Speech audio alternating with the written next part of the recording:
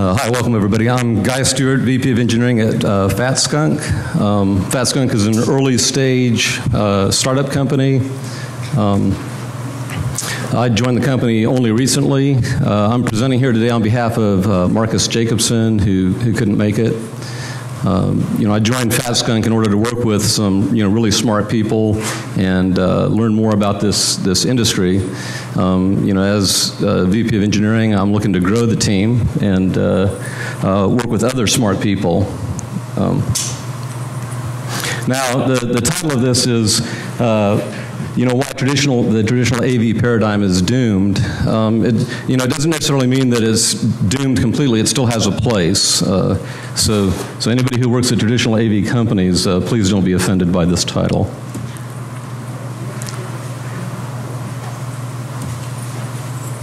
There we go. So threats. So we are targeting a specific threat. The antivirus, traditional antivirus software. It uses signature-based algorithms, behavioral modeling to identify threats. So it's looking in the host OS for spyware, Trojans, and passive rootkits. These signature-based mechanisms and behavioral models require a lot of scanning, consistent scanning, updates to the databases. The databases are often out of date. Malware authors can just simply modify their malware, often using automated tools to make changes and test the changes to ensure that they bypass the signature databases or behavioral models of the antivirus software, right?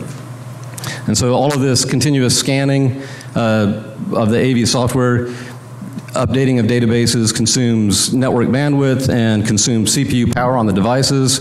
Everybody's familiar with their devices slowing down when their antivirus software is running, right? And on mobile devices, it's especially bad because it burns up battery power and consumes network bandwidth.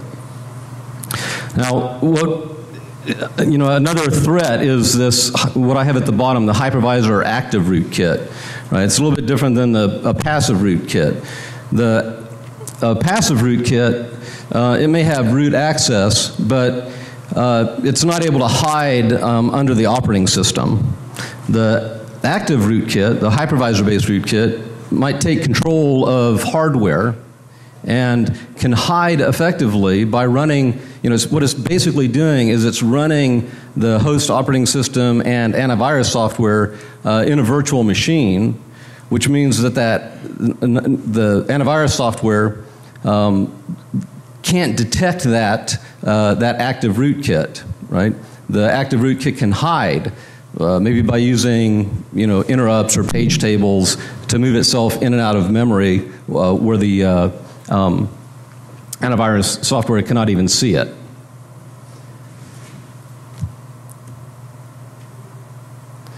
So, security, hardware security solutions are also employed, but they have some limitations. There's a security boundary between the host operating system and the secure hardware, right? So, if you're familiar with security evaluations, like the FIPS 140, which talks about the security boundary, if you breach that boundary, you've increased the vulnerability of the hardware, right? So, for example, if you want your secure hardware to actually look into or introspect the memory of the open platform, right? Well, that exposes it to return-oriented programming types of attacks, right? So it can, the secure hardware now has visibility into the unsecure memory of the normal world, okay? So the antivirus software on a good day, because of, the ability of the malware authors to modify their software, the outdated signature databases, on a good day they can detect about half of the malware that's out there.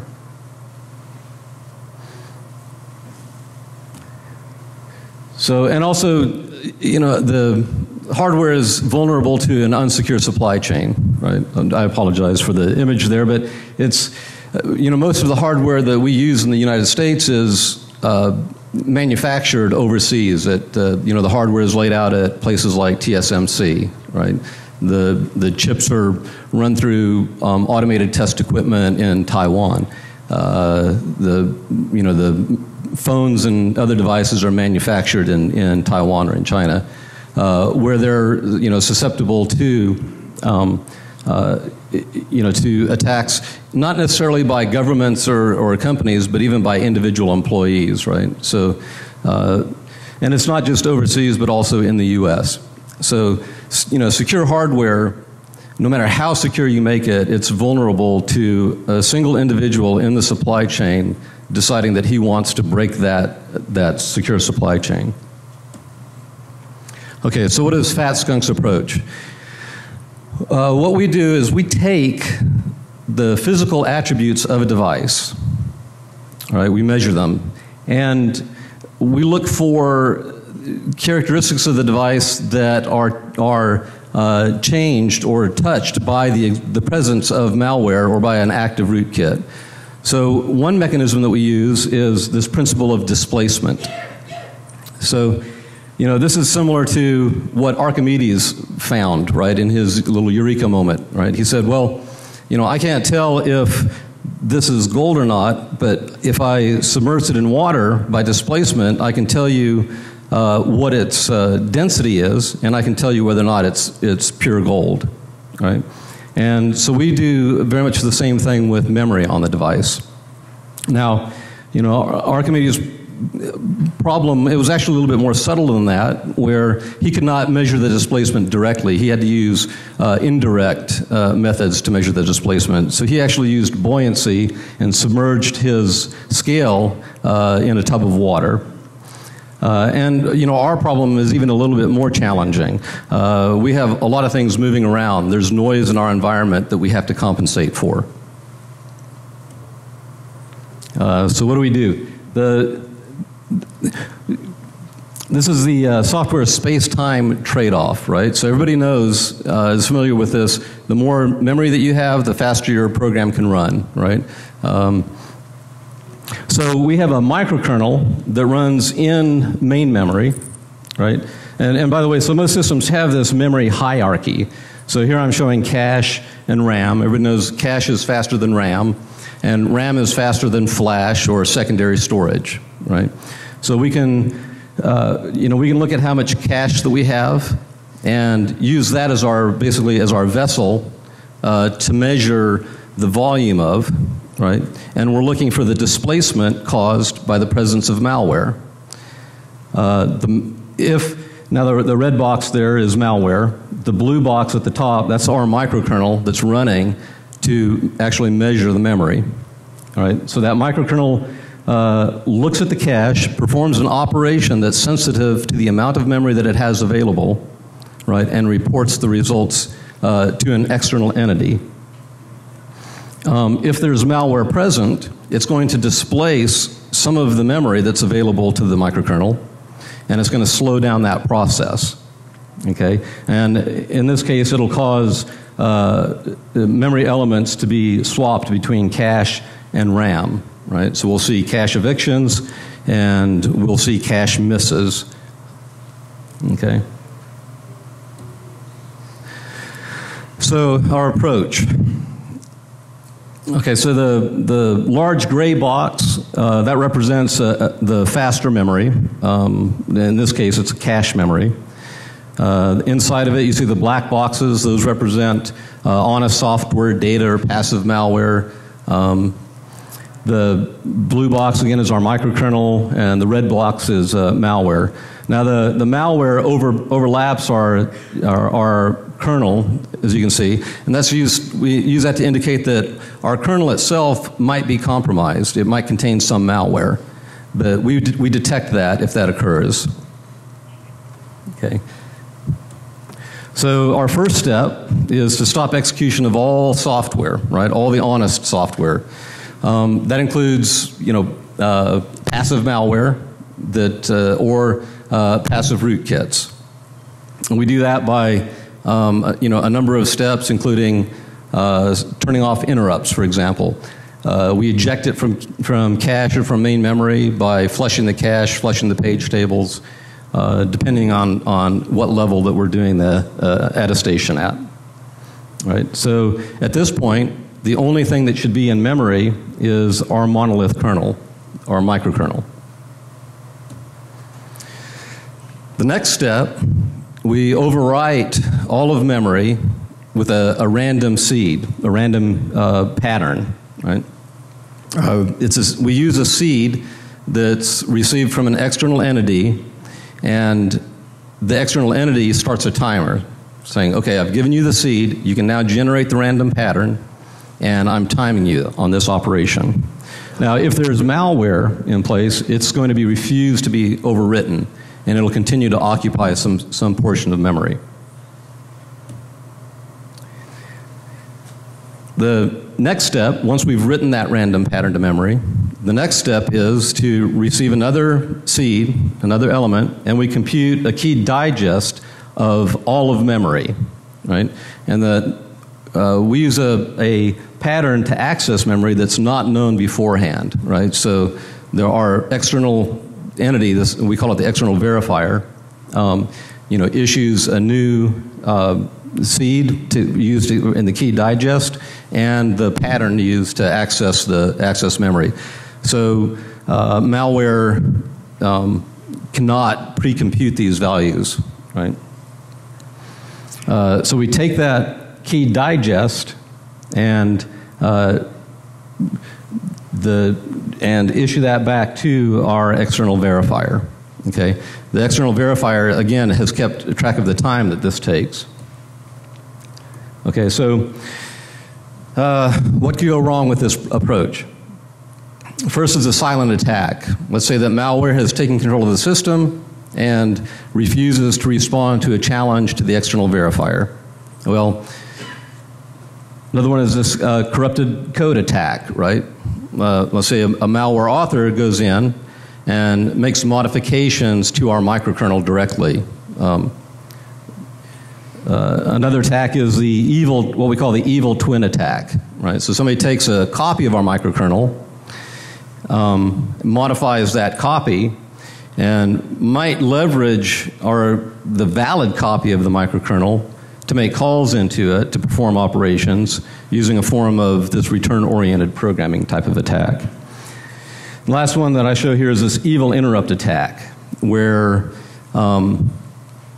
the malware may force interrupts to remain enabled, set up an interrupt to occur maybe on a timer or on some peripheral event or maybe a page fault event, and that will occur, where it knows that attack will or that interrupt will occur sometime after the digest, right? The secure digest has been computed, right?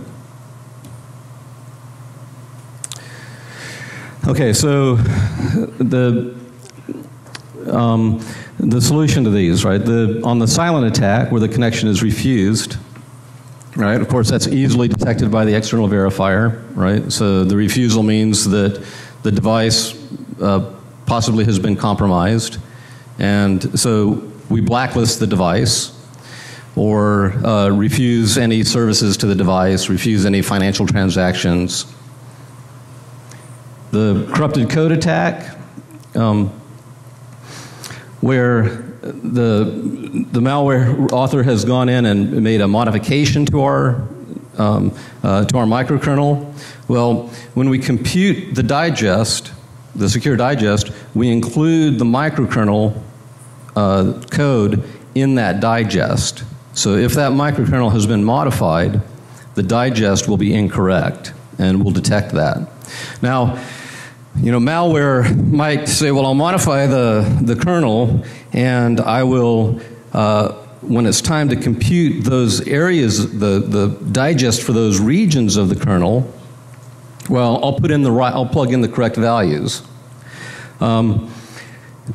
Well, that's going to take time. It means that the malware has to move data from someplace else, gather the data from other locations. That's going to take time, and it's going to affect the overall timing of the attestation process.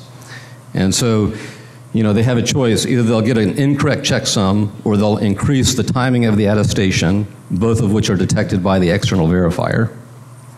The evil twin attack.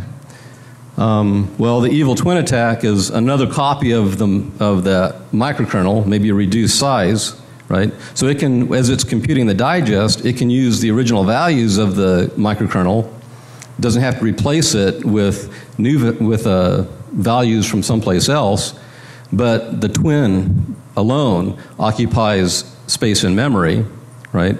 And causes cache evictions or memory evictions, page faults, and again slows down the timing of the attestation.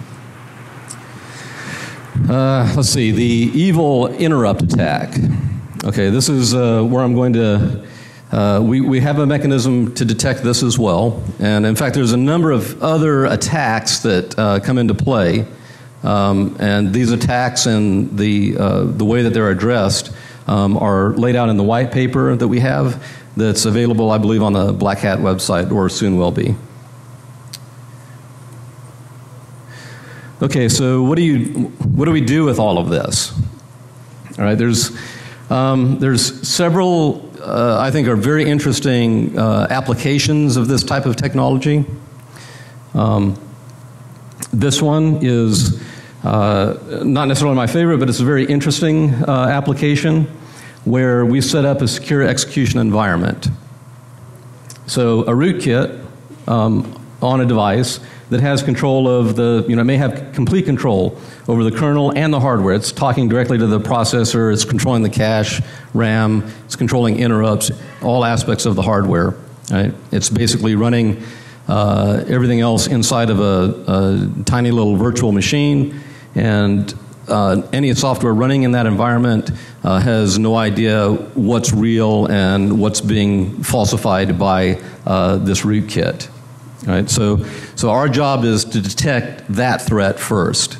So the red question mark in the rootkit, is that active rootkit present or is it not present?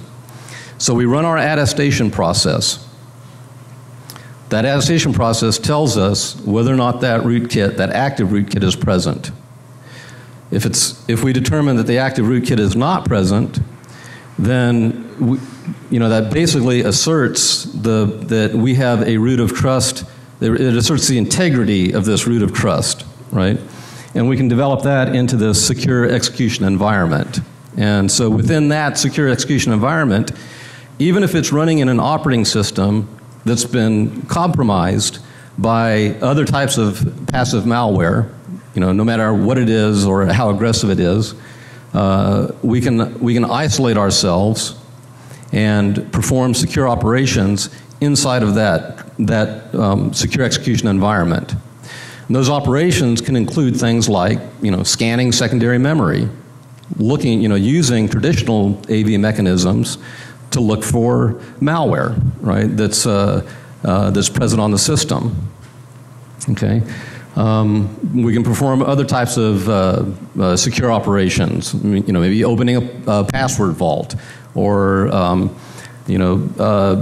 establishing a connection with an external server, maybe an SSL connection.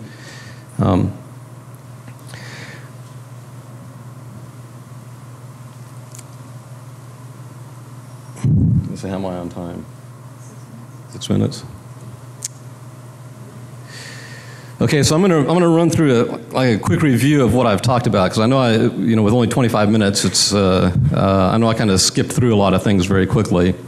Okay, so one thing I know I skipped through. What do we do first? We perform characterization of a known good device. So we'll intercept this device at manufacturing time in cooperation with, for example, the OEM, and perform a detailed characterization of the device for a variety of different physical attributes of the device.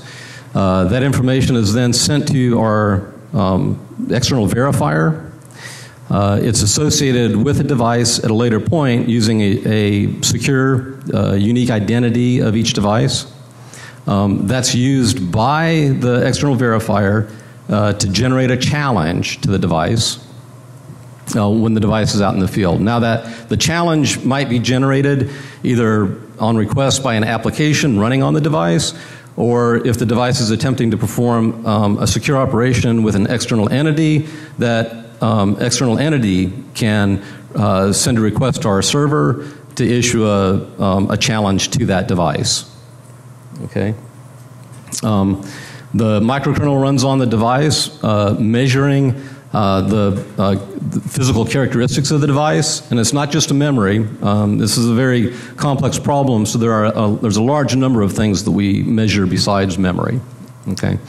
Now, the one mechanism is that the external verifier can perform the direct measurements, right? For example, timing measurements.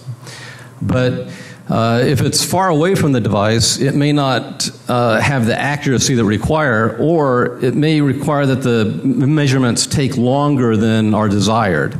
So it can use a proxy that we move closer to the device. Could be on a local relay station, or it could be on a desktop connected to the device over a direct connection USB cable. Could be on another chip that's on the PCB of the device. It could be embedded in a secure hardware element that's embedded on the SoC itself, right? The characteristics of that proxy, I'll call it, vary depending on what function it's performing. But it can be used, for example, to perform the very high-resolution timing measurements of the device. And using these techniques, by the way, we've been able to get these attestation times, measurement times down into the sub-milliseconds, so that a user of a mobile device, for example, or of an always-on, always-connected device is not even aware of the fact that we're performing the attestation. And we're able to measure and differentiate these types of attacks in orders of magnitude difference between a non-compromised system and a compromised system. So I think maybe I'll leave it at that and see if we have time for questions. 2 minutes for questions. So, and by the way, I'm new to the company. Markus Jakobsson couldn't be here. I wish he was here to answer your questions, but I'll do the best I can.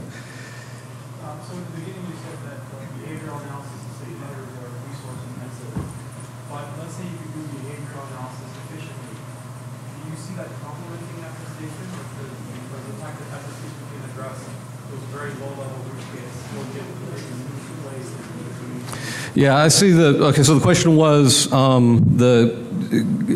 between signature databases and behavioral analysis versus doing this type of physics-based attestation, are they complementary? And the answer is yes, I think they're very complementary. Where we can do ours on demand, and in fact we can say, well, we're going to do this, this attestation on demand immediately before an operation is performed. But remember, it's opening a secure environment inside of an otherwise compromised system. And so we still have to go to those other techniques like behavioral modeling and signature databases to clean up the rest of the operating system. Now, it's possible that you could use this secure execution environment as a root of trust for booting an entire operating system, but we all know that even a secure booted operating system can be compromised. So. Okay. Well, we have one more question here. So.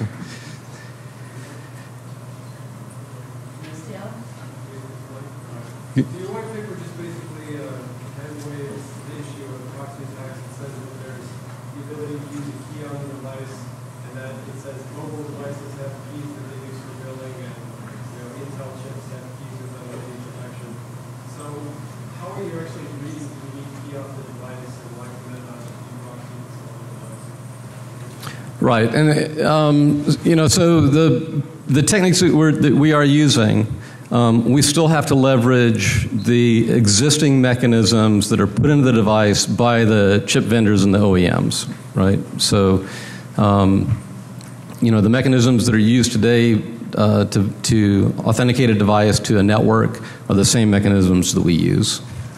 Right. Okay. All right. Thank you.